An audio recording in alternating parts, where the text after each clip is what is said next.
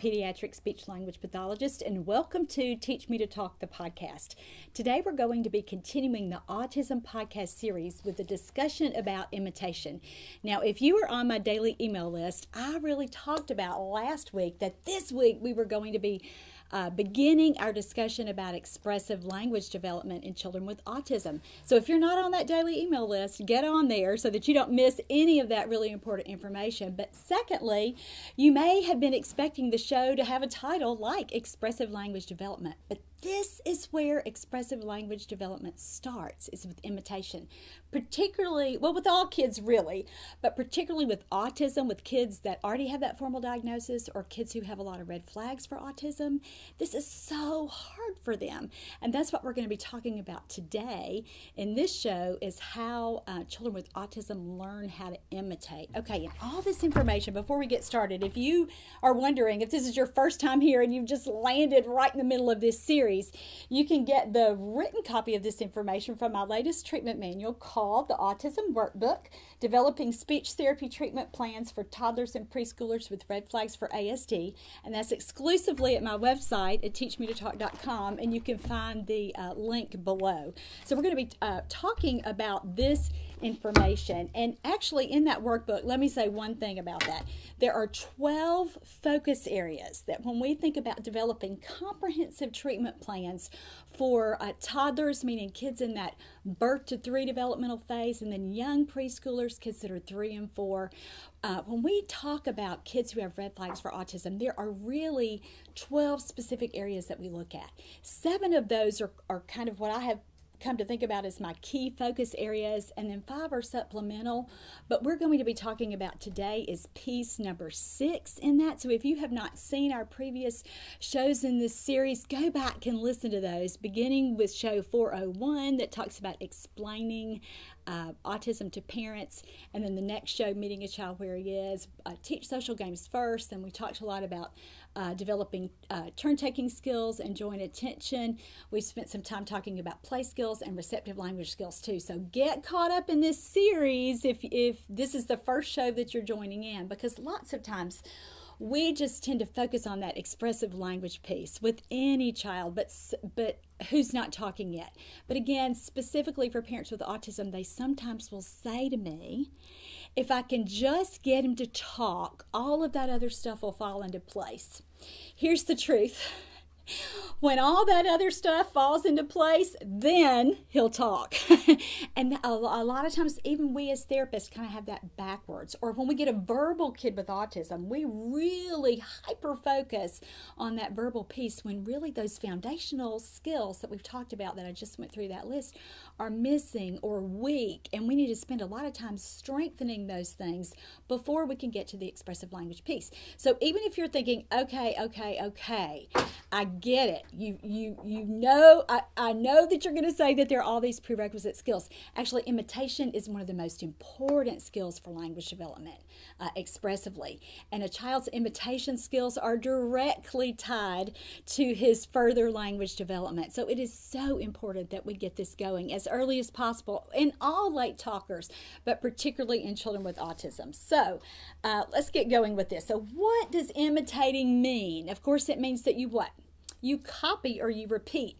And that's how all of us learn everything throughout our lifetimes, is watching someone else do it and then doing it ourselves. And that's probably what you're doing right now. You are watching this show or listening to this show so that you can get further information, so that you can what? Do something. You want to be able to repeat or copy something that you've heard. If you're a therapist, it might even be my words in the scripts that you say, or advice or counseling that you do with parents. For parents, you might be thinking, oh, she said this game and she said that game. And so that's what you're doing too. You're imitating me. And that's how children learn as well. And so we need to think about that and think about how important that is. And so if we have a little guy with autism or a little girl, I tend to kind of err on this side of little boys with this, since autism is more common in boys than girls.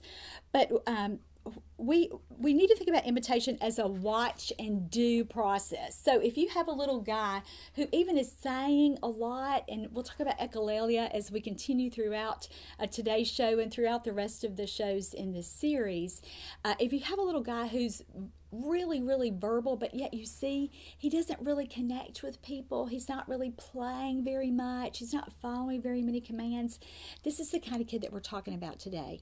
And so we want to be sure that we're not leaving those kids out. And so if you're thinking, oh, I don't really need this show because I have this little guy who already imitates words, and that's fantastic, that is fantastic. But again, if he seems to be stalled, if play skills aren't developing like you would like for them to, or even something like independent self-help skills, he's having a really hard time learning the steps to go when he's becoming toilet trained.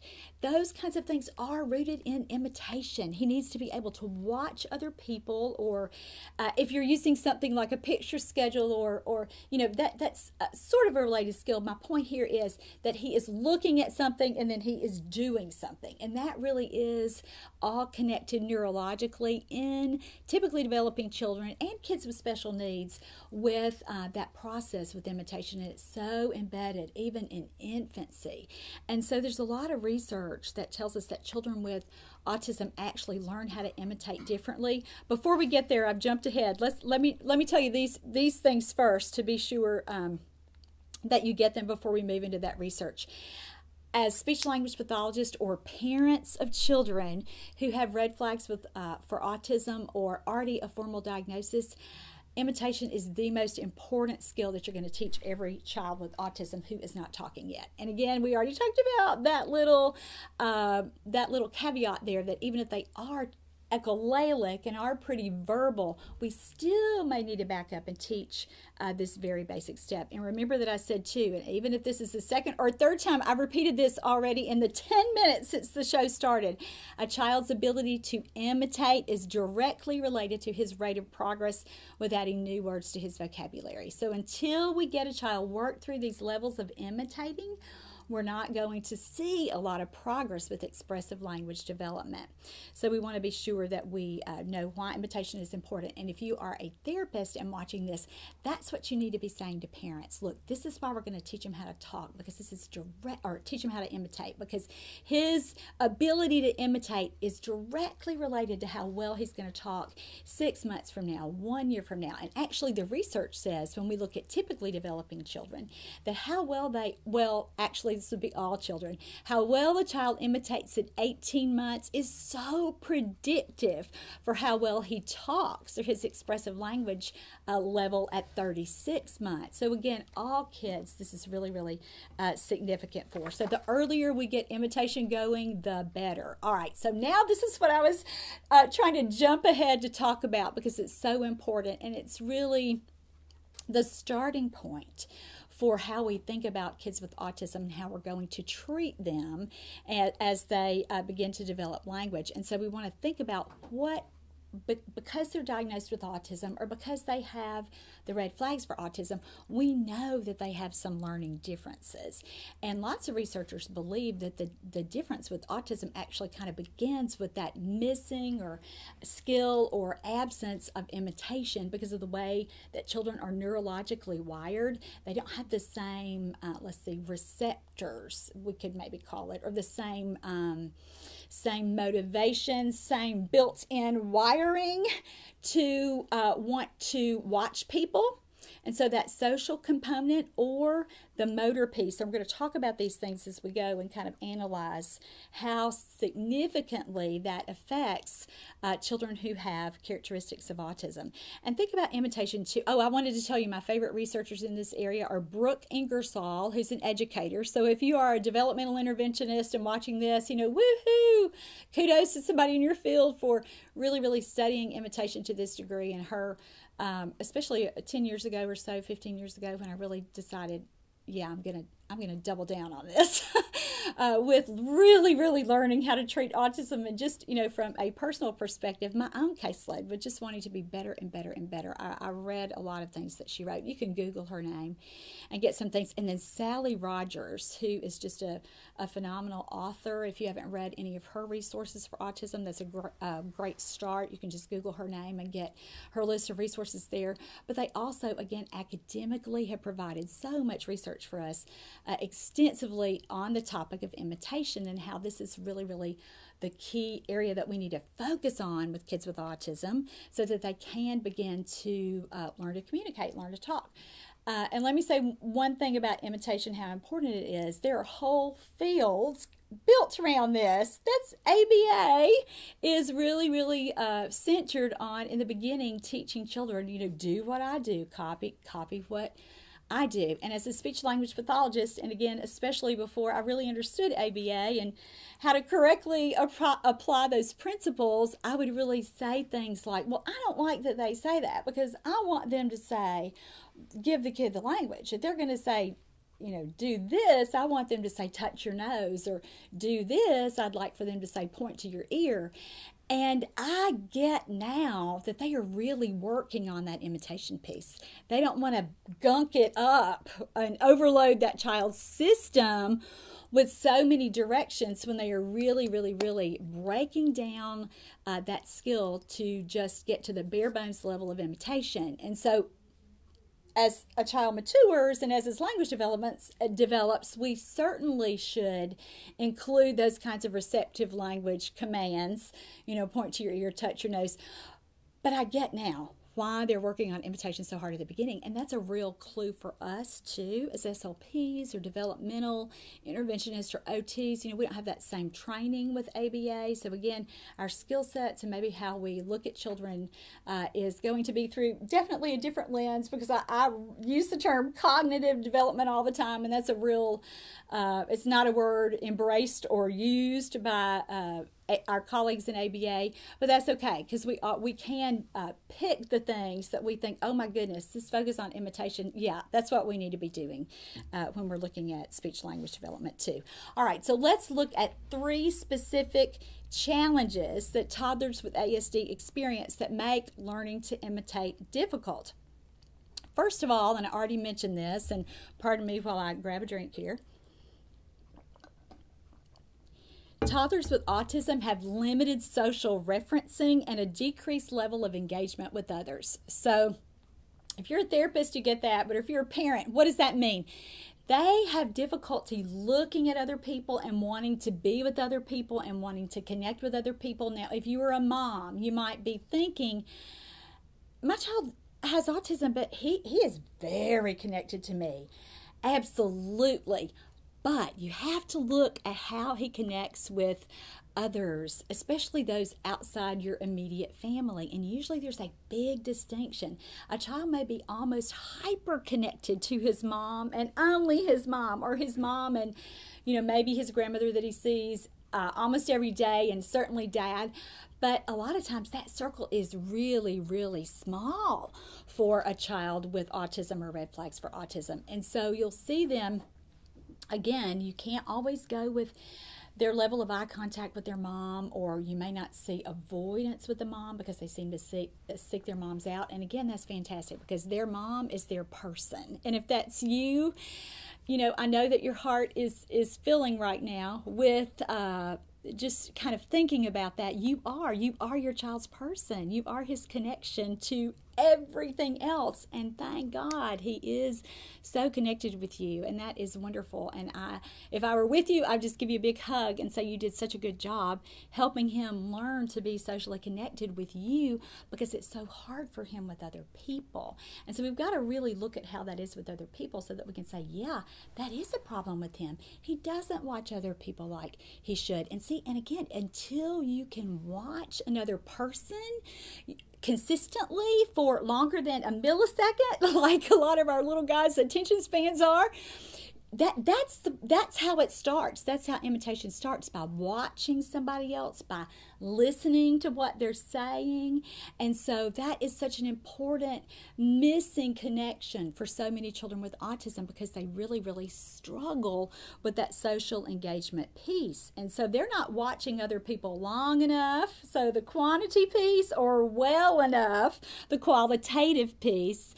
They're not doing that well enough for imitation to really even have had a chance to develop yet. And so for those kids, we have to help them learn to consistently watch us and connect with us, because we cannot teach a child to imitate until he's consistently connected to us. So if you're a therapist and you've been working a lot on imitation and you're not getting anywhere, and you're thinking, that's what's wrong. It's that he's, I spend so much of my time trying to chase him down and belt him into a high chair, or whatever it is that you're doing to try to contain him. But really here you should probably work on making that connection and making it as genuinely and as authentically as you can. I believe the best way to do that is by teaching social games first and working on that social piece and that connection, and then the skills that evolve just really around that, with developing turn taking and joint attention. And so you can go back and listen to those shows. I think those are shows 403 and 404. 404 I think is play. But go back and listen, look for those terms and listen to those shows, or watch those shows. Especially teach social games first, because in that show there's such a nice breakdown of, if a kid is doing this, try these social games, and if a kid is doing that, if this is his strength, try these social games. And that is so important for kids who aren't imitating yet, because you know that he's not watching me closely enough, he's not connected with me well enough yet. So go back and do that, because we know that inherently toddlers with autism and preschoolers with autism are struggling with that social piece. That's a part of autism, right? That's one of the defining characteristics. All right, the second difference that we notice in children who go on to be diagnosed with autism with imitation is that many toddlers with autism also struggle with the motor planning piece and with motor coordination. So what does that mean? That means that up here in their little brains, and again, this is such a simplistic explanation, and if you're a therapist and you like to use more professional terminology, or you want to sound more academic, go for it, do that. But this is how I explain it, and this is what seems to work for the majority of parents. And sometimes I'll just tell you, I've had the privilege over my career of working with lots of children of therapists and physicians, neurologists' children, developmental pediatricians' children, and sometimes especially 20 years ago in my career, I probably would have tried so hard to impress them with my vocabulary and my just little understanding of neurology, based on, and I don't mean to diminish what we know as a field about neurology and speech language pathology, because we've been trained in that, but certainly not to the extent that you think about the neurologist. And I would try so hard sometimes to come up with these very professional sounding descriptions, and you know what, a lot of times it was just when I dropped all of that and just talked about it, and even talked about it in these just really simplistic layman's terms, that parents really tell me how much they appreciated that, because sometimes with our own children there's a big disconnect. And certainly if you are a therapist and you've had a child who's had some learning differences, or even a medical diagnosis that would make him have special needs throughout his life, whether that be physically or educationally, there's a disconnect sometimes between what we know as a professional as Laramie's MSCCCSLP versus Laramie's mom. And there is a big difference there sometimes. So even when we're working with families who are highly educated, we still need to make sure that we are offering enough of this real life advice, because a lot of times the spouse of that highly educated person will say, that made sense to me. I'm glad you explained it that way. Or they'll say, that's what I want to tell my mom. That's what I'm going to tell his sitter when she comes. This is a better way to explain it. And so certainly these kind of simplistic definitions or simplistic examples you may get no benefit from, but I bet some of you will. So let's get back to that. What is motor planning and motor coordination? What does that mean? The official diagnostic term for that, label for that, is apraxia. And so a really simplistic diagnosis or definition or explanation for that is there's really, nothing going on motor wise that you can see. It's going to all be up here, even though a child has the idea of what he wants to do with his body or what he wants to say with his mouth, or even how he wants to sign something, or even how he plays. Sometimes he can't get it from here to here, or here to his mouth. And I hope that makes sense to you. And sometimes I'll say something like, it short circuits along the way. And again, that's not really what happens neurologically, but that's an explanation that parents can really, really understand. Or the one that's kind of the classic explanation with apraxia and the description that parents like is, with motor planning and motor coordination, when a child is struggling with that, it is like the road is bumpy. It is like we are comparing his bumpy little jungle path with how we want him to get that word out, or how we want him to get that movement out, even if it's something like clapping. It takes a lot of effort. And compare riding a bicycle with 2 flat tires over a bumpy jungle path or a path in the woods, whatever makes sense to you, versus an interstate that's new. We don't need road work yet. The road is smooth. It is ready, just open and waiting for that car, that vehicle, that message, if you will, to just glide over that surface. And so that's kind of the difference with motor planning. It's not that he doesn't know what he wants to say or know what he wants to do. It's just that he can't get it there. There's effort there. And so that's really common with kids with autism. There's a study, and I wish I had the reference right now, that says, I'll try to find that. It's in my Is It Autism course. So if you have that course, I'm going to go back and I need that reference. Pardon me, or I'll try to remember to link it. But sometimes I say that on the show and I completely forget. So forgive me if that happens. Pardon me, I took a drink if you're listening to a podcast and wondering what happened with that silence there. But some studies say that over 60% of children with autism also have apraxia. Now, here's the rub with that. Sometimes when we say apraxia to a mom or a dad or a grandparent or whoever loves that child, a teacher, when we say apraxia to a teacher, they forget about autism. And what we're saying and what we can say with that study is it's not just autism and it's not just apraxia, it's both. Because lots of kids with autism, the study that I'm referencing found that just over 60%, I think it's 63% of children with autism also have motor planning issues or apraxia. And again, it can be differentiated. This show is not about apraxia, but while we're talking about it, let's just say this. You can have global apraxia, meaning that a child has difficulty with motor planning throughout his body. So these would be kids who maybe have difficulty climbing a ladder when they're on the playground. They may have difficulty sequencing. How do I get in this swing? They just have trouble even moving their bodies in gross motor activities, so all over their bodies. So global apraxia, those kids have a lot of difficulty learning how to write when they become preschoolers and school-age children because that's just so difficult for them. They might have a lot of difficulty even with something like buttoning, so fine motor tasks too, and that can certainly or zipping. They just don't even understand sometimes how to do the zipper until we show them and show them and show them and show them and show them and show them. And that's when that motor plan becomes more automatic. Remember that example that I gave you about the bumpy jungle path or the bumpy path in the woods, the bike path versus the superhighway? So that's what we're talking about there. It's just when it looks like it's uncoordinated and when it looks like they're really struggling, they are.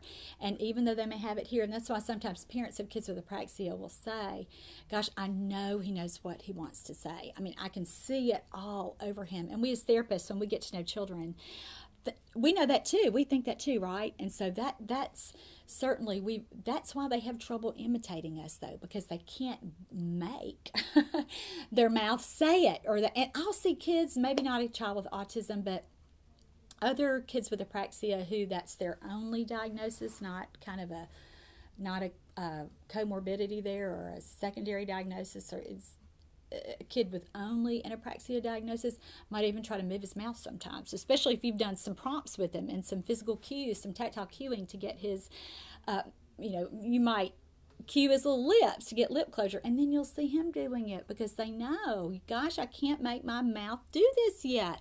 And so it's that repetition and that practice. And so certainly we see that in children with autism. And remember too, that speech is a motor skill. Even though we think about it, language is its own entity or developmental domain, that's true. But when it all comes down to it, speech really is a fine motor skill. So when we see kids that are really struggling out here for motor coordination and motor planning, we know they're probably going to struggle verbally with that. And I started saying about, when I was talking about apraxia, you can have global apraxia or dyspraxia, as some therapists have been trained, and really we use them interchangeably. Dyspraxia is supposed to be a little less serious or less significant. Apraxia, when we look at that A, that means A is without, and praxis, remember what that means? That means movement, so that would be without movement. And the dys, certainly is the discoordinated or dysfunctional, however, what's the official meaning for that prefix there? But certainly, we think about those as therapists, we think about that interchangeably. So the global piece versus a child can just have an oral apraxia, which we have to do again with the verbal piece, or the nonverbal piece, and then the verbal piece, verbal apraxia. So an oral apraxia is going to be when kids also have difficulty with imitating your movements, and a lot of times these kids are going to have difficulty with feeding too, but because of a sensory perspective, not necessarily a muscle tone issue. And that's the next thing that we want to move on to, is the third problem that we were talking about, or the third difference with children with autism that affects their ability to imitate, is some kids with autism, and this is around 30%, also have low muscle tone. And so this will really impact a child's ability to speak. And again, if they have global issues with muscle tone, like we see certainly in our kids with Down syndrome or cerebral palsy, if they're the cerebral palsy that they have has affected them in this way, you can have high tone or low tone. We're really talking about low tone here. So it's not going to be, that problem isn't going to just be limited in one area. It's not just their mouth. So they're also going to have, kids with low muscle tone have difficulty acquiring their gross motor milestones. So kids who were late to sit up, late to creep or crawl, late to walk, kids who really have some differences with their gait. So those kinds of kids certainly are going to have difficulty learning how to imitate. And just from a motoric or a physical standpoint, it's harder for them to move their little bodies.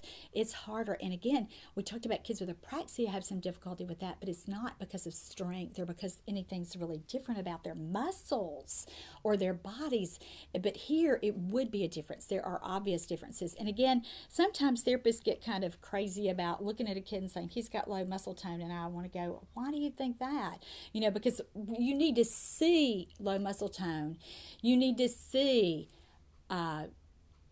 lower tone in a kid's face, so that makes their faces a little droopier. You might think about it as baby fat, but they're just a little padded.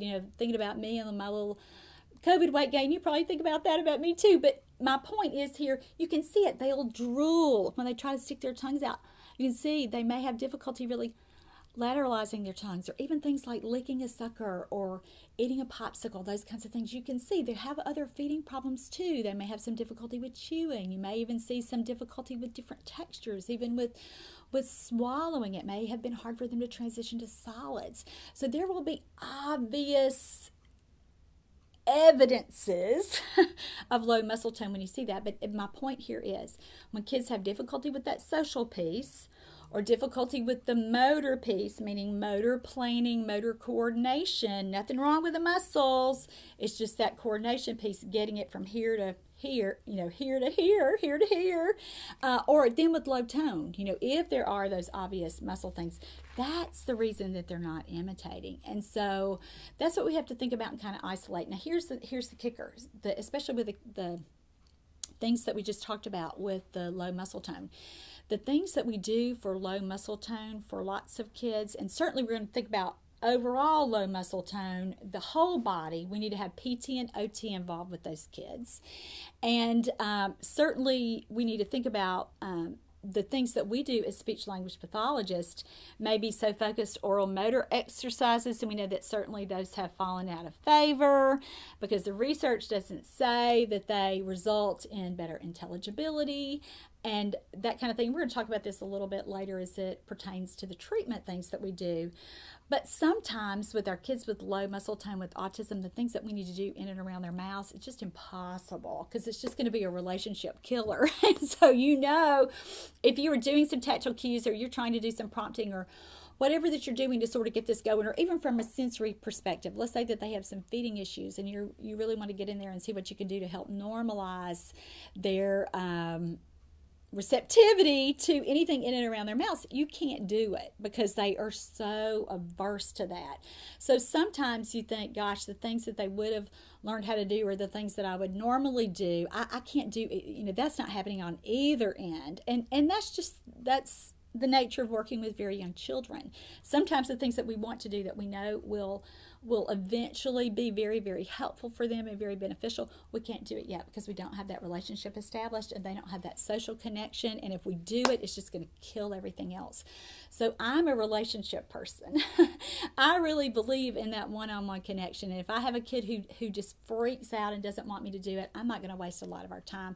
I'm going to tell mom some basic things to do and we will move toward that, but I'm not going to lament that whole process. All right, so basically, when we've talked about those differences, we've got to figure out if the problem with imitating with a child is a social problem, if it's a motor planning problem, or a low tone problem. And I gave you some ways to think about that, but here's what you need to do. You need to observe the child when you're trying to teach him to do something. And what is his reaction? If he runs away, what is that? Usually that's a social connection problem. Now, it could be that you've made it, it's so hard for him, motor planning wise, that he's so frustrated he gets out of there. But a lot of times it is that social connection piece. So what were we going to do for those kids? We're going to back up and work on social games and getting that connection really, really established before we try to teach them how to imitate. If we see a kid who's sort of trying to imitate, but he's off target, and one of my best examples with this is a little boy, and gosh, let's see, he was 2 in 2008. So you do the math. That's how old he would be. But he was a little boy he was likely on the spectrum. He was undiagnosed when I saw him. But instead of signing please on his chest, he would try to sign it on his back. And he would do all kinds of other with signs, modify them, but that was the most dramatic thing because I remember thinking, is he scratching his back? What's going on? And then the third or fourth time he did it, I thought, he's trying to sign please. He's imitating me when I'm signing please. And I honestly did not get it until he had done it 2 or 3 times. And that is just so engraved in my memory with how off sometimes that motor planning can be. Or if you've done some signs, and again, signing's not always recommended for kids with autism because of the specific reasons that we're talking about here, but you've just tried to get that going, and they start with more every single time, no matter what sign you cue. That's usually a motor planning issue. And so what do you have to do? You have to work on motor planning. A lot of times I'll try to start with play with those kinds of kids, and again, that gross motor movement, not necessarily imitation, but just to get those pieces working. And again, we're working on social connections with those kids too, but we know, gosh, we're really going to look at apraxia for these kids because this is probably what's going on. And then with low tone, we talked about that, how you can see those differences. You can see if they're floppy or if they drool a lot, or again, if they had those late motor milestones. So that'll kind of help you see, a lot of times with kids with autism, they have both. They'll have the social piece and one of those other motor things. And so look for that with kids. And again, sometimes it's just our mindset, just with, gosh, this is why he's not imitating. It's not that he's a little stinker. This isn't about behavior. This is about when I get a better social connection with him, and when I get his motor system a little more revved up and go into the right direction, and he's regulated and he's on, that's what I need to do before I teach him how to imitate. And I'm not going to waste my time trying to belt him in a high chair or make him do these things or come up with a behavior modification plan when really I know this is a neurological problem and I need to treat it like that. So I hope that gives you some insight there. All right, before we move on, let's talk about the verbal kids with autism that have mastered verbal imitation. Who are those kids? And those kids, they're imitating too much almost. And we've talked about this. This is echolalia, and that's where they quote things that they've heard other people say, as well as scenes from movies and their favorite books or their favorite shows. And even though those children are talking, they're really, really not communicating. The things that they're saying, to infinity and beyond, or what's the one from Paw Patrol, rough, ready, or something like that. But whatever they're using, it's really not communicative yet. But you're saying, Laura, those kids have learned how to imitate. But here's the thing you need to be working on a lot with kids with echolalia. We'll talk about how to kind of, as we are going through the levels of imitation here, I'll talk about what I do specifically with those kids. But the first thing I want to say for those kids is that you need to work on receptive language. And we talked about that a lot in the last show. So go back, 406, go back and listen to that or watch that show, because you'll get some really practical ways to start working on receptive language with those kinds of kids. And the problem with them isn't talking. They know how to talk. They're not communicating. So what does that mean? The words don't make sense yet. They don't really understand what they're saying yet. But it is so good they can talk. I mean, that is a silver lining if there ever were one.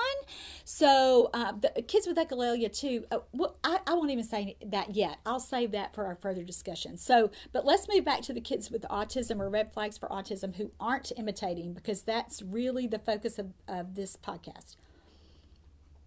So usually when kids aren't talking or using toys, so their play skills, and we talked a lot about that a couple of shows back, or using gestures, the problem is that they're not watching somebody else, like we said before, long enough or well enough to do what they do. And then again, there might be a motor piece there. Probably there's another motor piece that's overlaid. I guess that's what I'm trying to say. But once we teach them to imitate, teaching every other skill after this will get a lot easier. Not only talking, but teaching them how to play and getting them to really watch you as you play and do what you do. That is going to be huge for those kids. And so this is going to be just a real backbone of our treatment plan. But again, even for kids who aren't talking yet, and I say this every time I teach anything about imitation, and boy, I've taught a lot on imitation, but I'm just going to say it. Even if you've taken 3 other courses that I've taught about it, we cannot start with words. When we're teaching a late talker or a kid with autism or a kid with anything or any reason that he's not talking yet, we can't start with words. We've got to back up to easier, earlier things. So why can't we start with words if words are the problem? Because it's usually not where the breakdown occurs. The breakdown with that child actually occurs way back in that developmental process. And again, we're specifically talking about imitation today. So we're going to look, there's actually a hierarchy, or I call them steps or levels to building verbal imitation in toddlers. And so out of those 8 levels, words are number 7. So look, we've got 6 other things that have to come first. And so if you have the autism workbook, there's a great chart about that on page 118. If you've not bought Autism Workbook yet, but you have Building Verbal Imitation Skills in Toddlers, you can see another version of that chart, the first version, the one that kind of refers to all kids in that book, but I redid it for Autism Workbook. And you can look if you are purchasing continuing education credit for this course, and I hope that you will, because if you're taking the time to watch the show or listen to the show, if you're a therapist, you need to get your credit. You can do that at teachmetotalk.com, but when you purchase a credit for the show, you'll get a handout. Now, a lot of parents go ahead and pay the $5, even though they don't need the credit, because they want the handouts. The handouts have been so helpful to them throughout the series, and if that's you, and if you've emailed me about it, I want to thank you for that feedback, because I certainly have enjoyed doing that. But you can look at your summary right there and look at those 8 levels of imitation. And so what's the first level there? It's imitating actions with objects. So remember we said we're going to work our way toward words? Well, guess what? We're going to work our way toward talking. So the first phase there is that a kid will have a toy or an object, and you have that too, and you show him what to do, and then he copies you right after that. And first we start with expected actions. So if you are sitting and playing with a kid with a drumstick and a drum, and you give him the drumstick, what do you expect him to do? Beat the drum with a drumstick, right? But here's the thing, with imitation and with what we're working on here, you want him to do what you are doing. And even though that action is expected, you want to move that along so that you can be sure that imitation is really, really happening.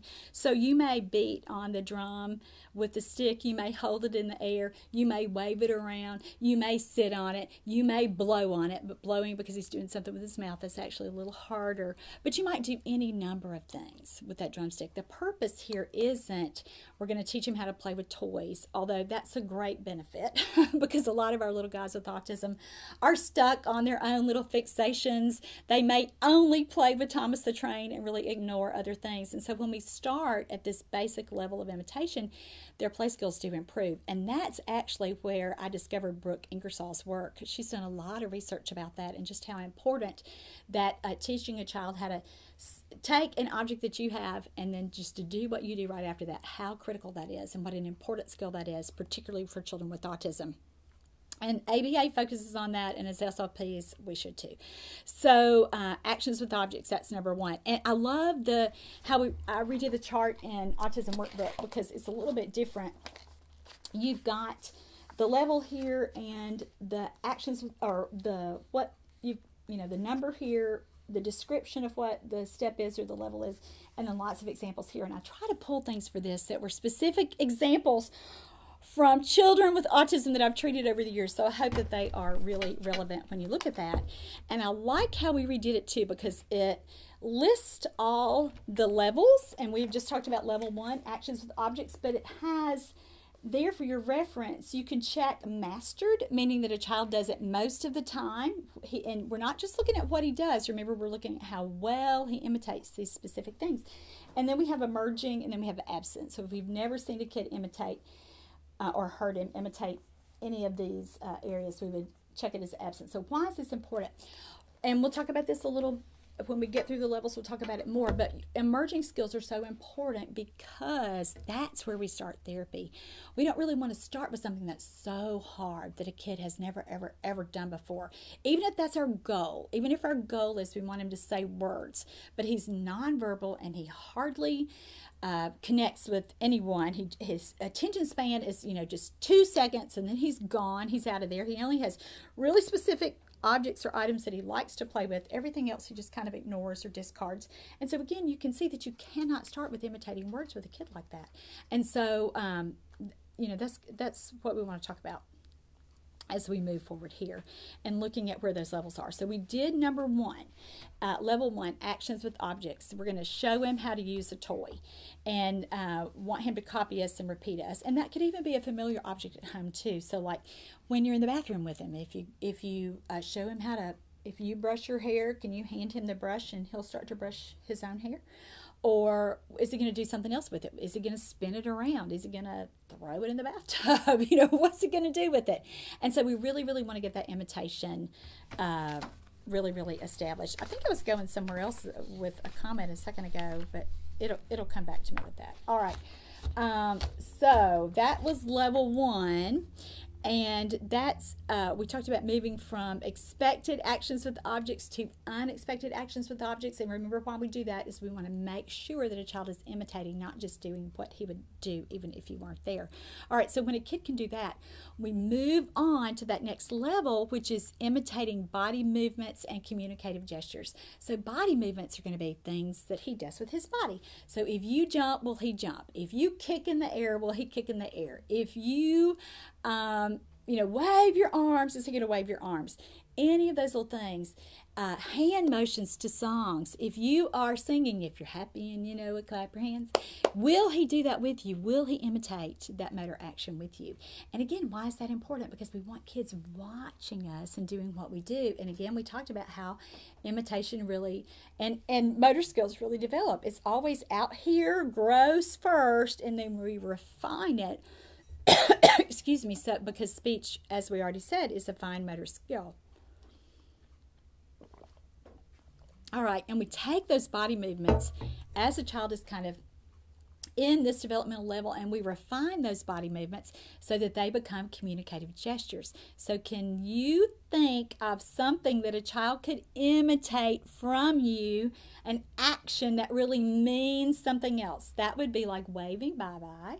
Or pointing, what does that mean? That means I want that, or look at that, right? Or clapping generally means what? Yay, or I'm excited, or good job, or, so we want to take this gross motor imitation, this body movement imitation, and we want to shape it so that it becomes communicative. And gestures are so hard for kids with autism. We've talked about that a little bit, but we'll talk about that in a few more shows too, with expressive language development. But with gestures, that's one of the diagnostic characteristics of autism, is that kids have trouble understanding and using nonverbal communication. So that's why it's so hard to teach them to wave bye-bye, or that's why, sometimes we're teaching their head shake yes and no. You don't know which one you're getting because they're kind of all over the place. And so again, it's that motor planning piece, and it's that that's one of the reasons they're diagnosed with autism. Okay, it's one of the defining diagnostic official criteria. And so you just kind of know that how hard this is going to be for some of those kids. But here's why we have to get gestures going. Number one, they're extremely predictive for language development, because we know in typical development and even in kids with other kinds of language delays that are not autism, not on the autism spectrum, gestures come first, and they typically emerge just before we start to hear words. So it's really an important developmental milestone that we want to see kids accomplish. And just two, again, from that autism characteristic that we already talked about, so much communication that we do, even throughout our lifespans, as adults, really depends on nonverbal communication.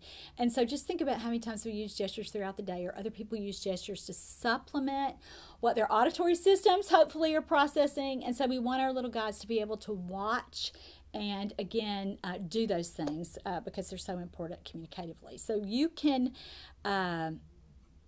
That's the next step. That's what we teach next. And again, I'm not going to over-teach this because we have this information in so many other courses, and I will link those at the bottom. But that was the next thing that we teach them when we're teaching them how to imitate.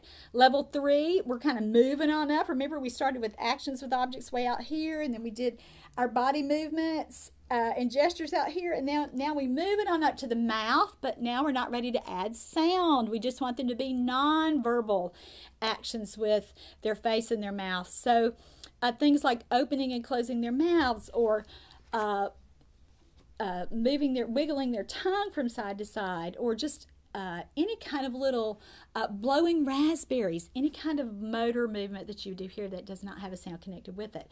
All right, so this is a little bit controversial for speech language pathologists, because we know oral motor exercises have fallen out of favor, and there's not a lot of evidence with studies that show that we have positive outcomes that can be correlated to speech. But we are not looking at that. We are looking at how well a child learns how to imitate. And we are taking this skill of imitation, and we are breaking it down to those earliest developmental levels. And so doing things with your mouth, kids start to do this even in infancy, that baby period, that 6 to 9 month period when they first start to babble. We haven't added the sound piece, but again, we're looking at how we can kind of break that down. And let me just say, so many kids with autism will struggle with this. Again, because of the imitation, how hard imitation is for them. So this is not necessarily a step that you have to do with every single child, but it is kind of my backup point. Do you know what I mean by that? The backup to point. When I am having difficulty to getting a kid forward, let's say that I just cannot get him to do these next levels with play sounds and exclamatory words. I just can't get him to copy anything verbally. I just cannot get him to do that. Then I'll think, oh boy, I better back up to this level and see what I can get him to do here. And so that's certainly something that I've done with kids with autism. So anything like smacking your lips, sticking out your tongue, those little things, again, kids who struggle socially are going to have a difficult time doing that because they may not be looking at your face. And then certainly we've talked about kids with low tone are going to have difficulty with their strength with that. And then kids with motor planning, it's just that coordination piece. How do I make my tongue do that or make my mouth do that? And so many little guys with autism seem to not even know they have a mouth. So for those kids, or even kids who've had a lot of feeding aversions or feeding problems, we really sometimes do have to do that as kind of a focus thing. We don't do that with everybody, but some kids really, really need it. And so when we see that that would benefit them and that there's not, I'm not talking about using prompt or any kind of invasive thing where I'm touching them or putting anything in their mouths. I'm just talking about them copying what I do. So those little games are certainly different, and we can certainly draw a line that why we're doing it. We have a strong clinical reason to do that.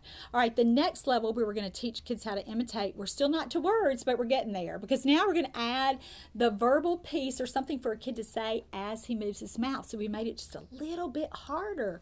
So here's where a child would imitate vocalizations like sound effects. So things that we hear early in typically developing babies: fake coughing, fake sneezing, any kind of little sound that's not really a word, like a car sound or something like that. Screaming in the middle of a game, where you're all, screaming like that. Or panting like a dog. Any of those little vocalizations in play where you can hear something with that. So that's the next level. And then sometimes I kind of combine it with level 5, which is using exclamatory words. And these are easy, fun, early words. So these are things you can spell. So things like uh-oh and whee or wow or oh boy, even those little phrases. And then animal sounds too that you can spell, like meow or woof woof, or car sounds like beep beep. Those little play sounds are so important for kids. 1, because they're novel, and 2, you get them excited about it, and they can usually say it because they may be easier to pronounce, just have easier syllable construction, so they can do it. And so you'll see a lot of success with kids at this level. And sometimes we'll get kids, sometimes kids with autism, but a lot of times if we're just looking at late talkers or kids with other language delays, this is where we get them. They come to us with 3-word vocabulary, and they're all exclamatory words. Or they may have 5 words and mama and bye-bye and 3 other words like whoa or something that they say all the time. So that's what I mean there, and that's why it's so important to think about these words before we get to real words. And a lot of us as SLPs really haven't been trained like this, and so we jump straight to those real words when this would be easier for kids, and you'll get so much more participation, especially if you embed these words in play, where the play is just so much fun and high energy, and you're making kind of the sound effect as a part of the play. And a lot of times kids will start to imitate that before they even really realize they're imitating. And I love it when that happens, because it's almost as much of a surprise to them as it is to us. And so certainly level 4 and level 5 are really important. Level 6, automatic speech and verbal routines. This is where we get to words, but they're so tied to context. So this would be where a kid might say go, but only when we say ready, set, and then set him up for it, okay? Or when a kid can say 3, if he hears you counting 1, 2, he can say 3, but you couldn't say, how many cookies do you want today? He certainly couldn't pop out 3, or, any other word that we kind of had tied in a verbal routine like that. Let's say we're doing a Ring Around the Rosies, and, we sing, ashes, ashes all fall, and a kid says down, but that you could ask him in a different context and he couldn't come up with it. So these are words, again, that are just tied to specific routines, and these are fabulous for kids with autism to get them going. Why? Because they like routine. They like the familiar. They like the predictable. That's one of their strengths, is that they can stay the course, right? So we're going to talk about that in just a minute with why that's not always the best starting point for some kids with autism, but for some kids it is. So we'll talk about that in just a second. And then level 7, functional words. You know what those are. Those are words that a kid spontaneously he imitates them first, but then he spontaneously begins to use them to communicate. So these are the words that you think about first, like mama and ball and milk and bye-bye and those kinds of things. That's level 7. So finally, after we did those 6 previous levels, we got to level 7. And then level 8 is when a kid begins to combine those words to get short phrases. All right, so how do you get a kid to imitate? Well, we start where he's currently is, and then we work on mastery. So what does that mean? Well, in the autism workbook, I like to say that when you look at this chart with kids, when you look at all 8 of these levels, you need to really assess, how many different examples can I think of this, or that I know that he's done for me, and not that I think he could do, things that I have actually seen him do, or that a parent is really sure that a kid can do pretty much all the time, or certainly most of the time. And so when you get to 8 to 10 examples, if you are looking at level 1 and you've played with that child, and you were playing baby dolls, and you put the hat on your head and he put the hat on his head, that's 1. You gave the baby doll a drink and he gave the baby doll a drink, that's 2. And so again, you go through that, and when you get to about 8 or 10, you say, oh, I can be pretty comfortable here, he's mastered that. And so you do that through the whole chart. And so when you get to that's the mastery point. But if you just have 1 or 2 examples per level, that's emerging. And so where do you start with the kid? You start at the lowest level on the chart where skills are emerging. And so I hope that makes that a lot more clearer for you, or a lot more clear or clearer for you when you're looking at that. And here's the thing, kids with autism have a lot of splinter skills, and they certainly can do it with imitation too, or with talking. So they may have 4 or 5 words, but they're not really meaningful, they're unpredictable. He's not really imitating them. It's delayed imitation, which means he's on the right track, but we've just got to speed it up, because for language learning to be efficient, this imitation has to go pretty quickly and be really, really consistent. And so even when we see that, gosh, a kid may have a few words up here, but you really don't see any evidence of these other things, he's not using any gestures at all, go back and look at level 2, or even level 1 with a kid like that, and say, gosh, that's where I have to start, because I know something's missing here. If he were ready for words, he would already be doing it. That would have already come in. So there's some kind of disconnect somewhere.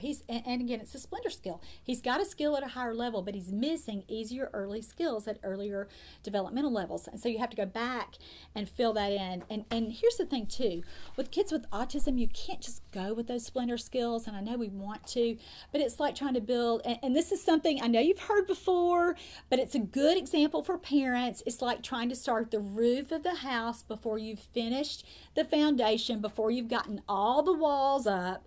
You might have a wall or 2 up, but until you get everything in place, that roof is not going to be structurally sound. And so that's a good example that parents can think about too.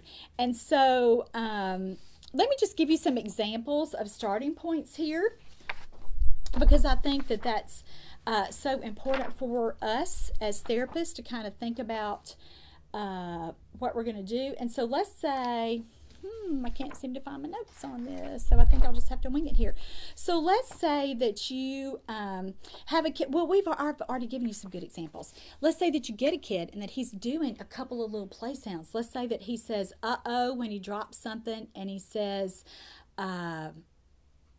let's just say that he says wow. He'll imitate wow when his mom says it, and he might have a snake sound. When he sees a snake, he'll go sss, or his mom might say, sometimes he does it, I'm not even sure if he means it for the snake. What do you know? You know, okay, I'm going to start at play sounds here. That's going to be a good place for me to start. That's going to be where he is developmentally. If mom reports that he has some verbal routines, she'll say, you know, every time I'm putting him in the car, I'll say, close the, and he says door, you'll know, okay, verbal routines are a good spot for that kid. So go back and think about that. I found my notes here. So let's say that you're playing with a kid and you show him how to do a toy and he does it, but it's only that one toy. You can't get him to do anything else with any toy that you show him. You just stumbled upon the toy that was just going to be perfect for that. Then you'd know, gosh, this isn't established. I really have to work on this. This I wouldn't even call that really emerging yet. You can only do it with one thing. And so look at that and think, you know, that's where I need to start. For a kid who has pretty good play skills, and for a kid, and a lot of kids with autism, you're automatically going to start back at that level 2 if they can already play, because gestures and body movements are going to be hard for them. But for some kids, you say, okay, he's doing a little bit of that. Let me just see if I can get some play sounds. Let me just see what can happen here. And so lots of times, not necessarily with my kids with autism, but a lot of times I do start with level 4 and level 5 just to see what I can get with what sticks there. And certainly that's our first little verbal piece in the chart. So if I just think cognitively, this kid's doing pretty well and his receptive language is okay and his play is moving along, I'll start at 4 or 5 with a kid like that just to see what I can get. And I promised you this, so let's do this. I know we're nearly out of time, but this is a really important point that I want to say. Lots of kids with autism do have echolalia, and so we already talked about what does that mean. That means that they repeat, and so if they repeat, what does that mean? They've established that verbal imitation piece, but remember, what do we say about that? Those kids don't necessarily link meaning with what they're saying, so that's a receptive language problem. So for those kids, we can use verbal routines to get more spontaneous language, and here's when I mostly use verbal routines with a kid with autism who's verbal. This is going to be a kid who has lots of labels. So if you encountered a child like this, you'll get a kid that, and I've gotten a couple of these kids, actually more than a couple, maybe a dozen in my career, where they will already have 100 words, 200 words, but they are only labeling, and their moms know something is wrong here. He can't ever tell me. He can label banana on his iPad, but then when we go in the kitchen and I know he wants a banana, he cannot say it. He can't ask for it. And so that's a pragmatic problem. And so with kids like this, a lot of times I'll use verbal routines just to get some other kind of language beyond labeling going.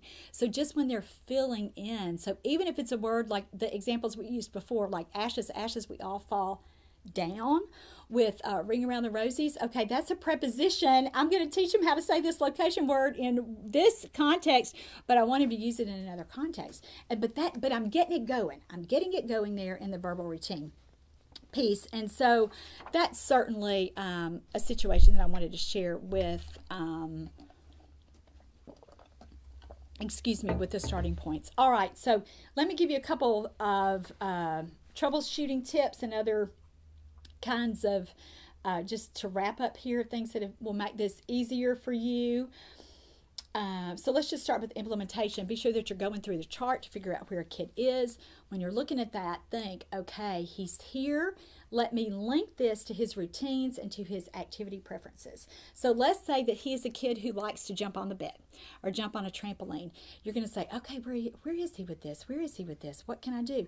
And so if he's imitating gestures and body movements, you're going to have to teach him some movements to do while he's on that trampoline. And so you might think, oh, I'm going to teach him to, do little punches with that, or I'm going to teach him to do some kicks, or even let's just see if he'll fall down. And even if he's jumping on the bed and you're kind of jumping beside the bed, just fall on the floor and see if he'll imitate that. Tons of kids, even those kids with autism who are disconnected a lot of the times, will think it's so funny when you were doing that routine that they already like to do and you add something in there, and just see where you get with that. So look at what their routines are, look at what their preferences are, and then figure out how to work out these ideas that you are going to do in sessions and that you're going to teach mom and dad to do. And I'll tell you what else I have parents do. I'll have them just make little lists and use sticky notes. And some parents will do it on their phone, and that's okay. But those sticky notes, so if it's a bath time and we want them working on imitating Body movements. You know, I'll say with Mom, well, what are some things we can do? Let's brainstorm. How about splashing? How about you're going to wash the wall? You know, and that would be an action with an object, but that's okay. What about, you know, just come up with anything. Come up with anything that a mom could do during bath time, and you work on that. And then she has her little cue sheet for her there with the things that she's going to work on. And one more thing, too, is you've got to get this. You've got to kind of do it with their routines, but you remind parents, hey, I want you working on this all day long. So if a kid is at the play sound or exclamatory word level, you say, oh, I want you saying, you know, these 20 words. Let's think about these 20 exclamatory words. I want you inserting these wherever you can in every routine that you're doing, because we're going to work on imitation all day long, and it's going to be easy for you because we've given you these little targets for you to hit. So remember to talk about that. Another thing that we need to work on this all day long with kids with autism is they have so much difficulty generalizing. So a kid may literally associate you as the speech language pathologist with the person that he talks with. And so he's going to say more with you and, of course, more with Mom. But then maybe outside of therapy, he may use words at therapy that he doesn't use at home because Mom hasn't really worked on him there. Or he may use words at home that you never hear at therapy, even when the context is right, because they have such difficulty with generalization. So think about that, and think about how important it is that you're all doing the same thing and that you're all, you know, working at the same level. And a lot of times with parents, it's just pulling them back, saying he's not ready for words yet. He's not there yet. We can't get there yet. We got to back way up here. And so using something like the visual chart from Building Verbal Imitation in Toddlers, or the chart in the Autism Workbook, is really going to help you with that. Because Mom, you're going to say, Mom, you're way down here at words, but guess what? He's way back up here at body movements and gestures, and we got to go through this stuff first. And so it really does help parents kind of stay on track and really work on the same things that you know that are going to move him forward, so that that child ultimately reaches his or her goal, which is using words and phrases to communicate with others. All right, that's it. I hope you learned some new things today about imitation, and certainly why imitation is so hard for kids with autism. I hope that you're sharing that information with parents if you're a therapist, or if you're a parent, you may share that with your therapist this week and talk about what level your child is at with imitation, and just talk with your therapist and see if you have the same opinion on what you should be working on in regard to that. All right, that's all for today's show. You can get your CE credit at Teach Me to Talk, and the link is right there below in the post. Thanks so much for watching. I'm Laura Mize, pediatric speech language pathologist, and join me next time for the next episode of the Autism podcast series.